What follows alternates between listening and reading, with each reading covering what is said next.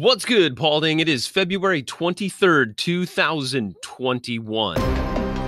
Hey, here's a caption this report. We have some pretty creative patriots here at Paulding.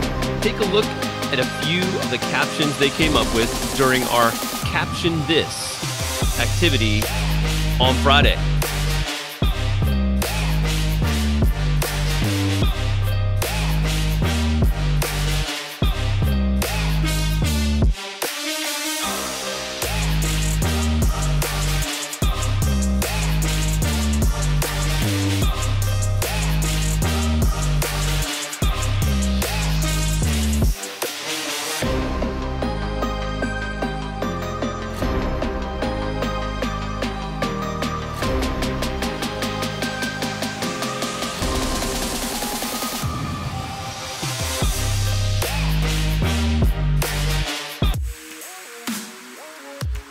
Final call for school portraits for the yearbook. This week is your last chance to submit your school portrait for the yearbook. We will be submitting the portrait pages to Jostens on Monday, March 1st. Don't miss out.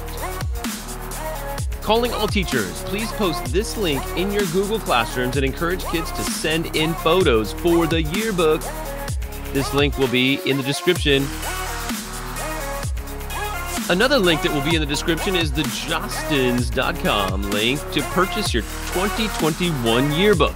Probably one of the most unique yearbooks so far. Check out the ensemble of special, crazy, talented, and adorable photos in this year's yearbook.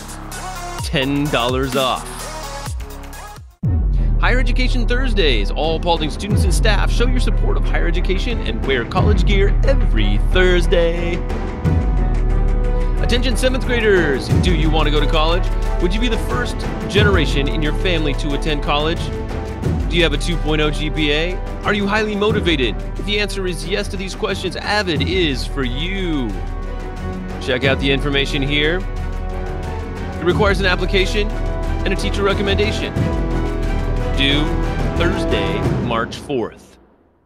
Check out your advisory stream messages.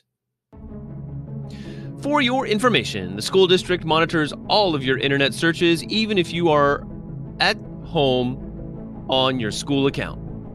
If you search something that is questionable or concerning, school administration gets an email like this. Alert, disturbing keywords identified.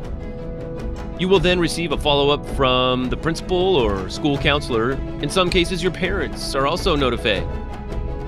If you have questions or need support, contact Mrs. Dominguez.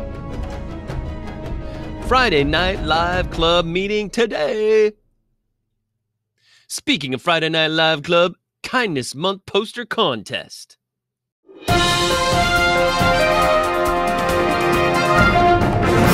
Good morning, Paulding teachers and students. If you don't know me already, I am Diana Armahia, an 8th grader and also a part of the FNL Club here at Paulding.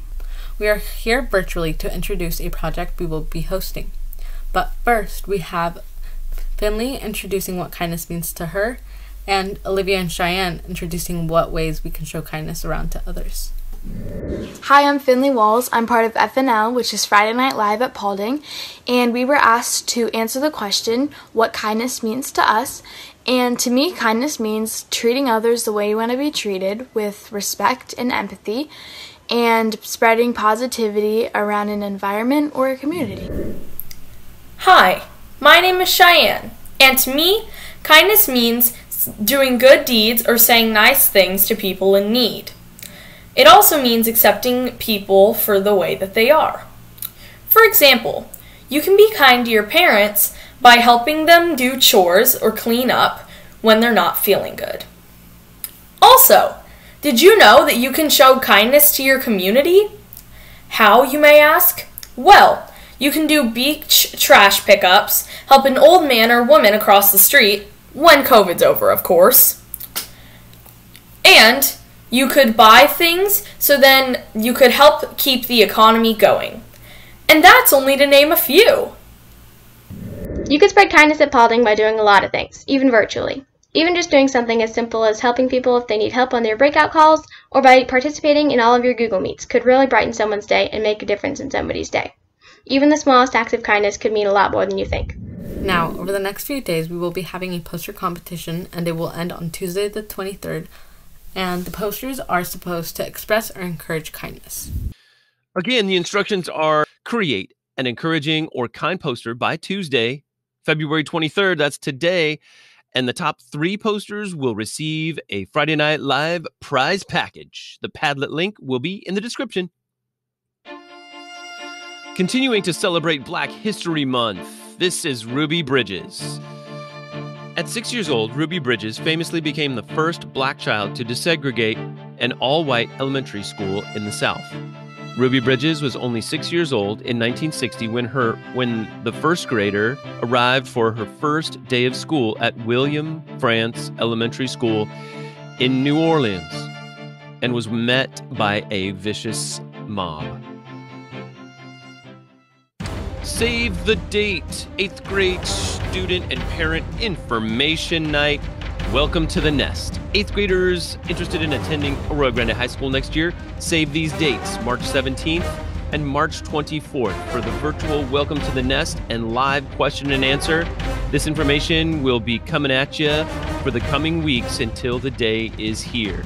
Join us to learn all that Arroyo Grande High School has to offer. Links pertaining to announcements here can be found in the description. Let's go, Paulding. Thanks for watching. Other Paulding media, check them out. See ya.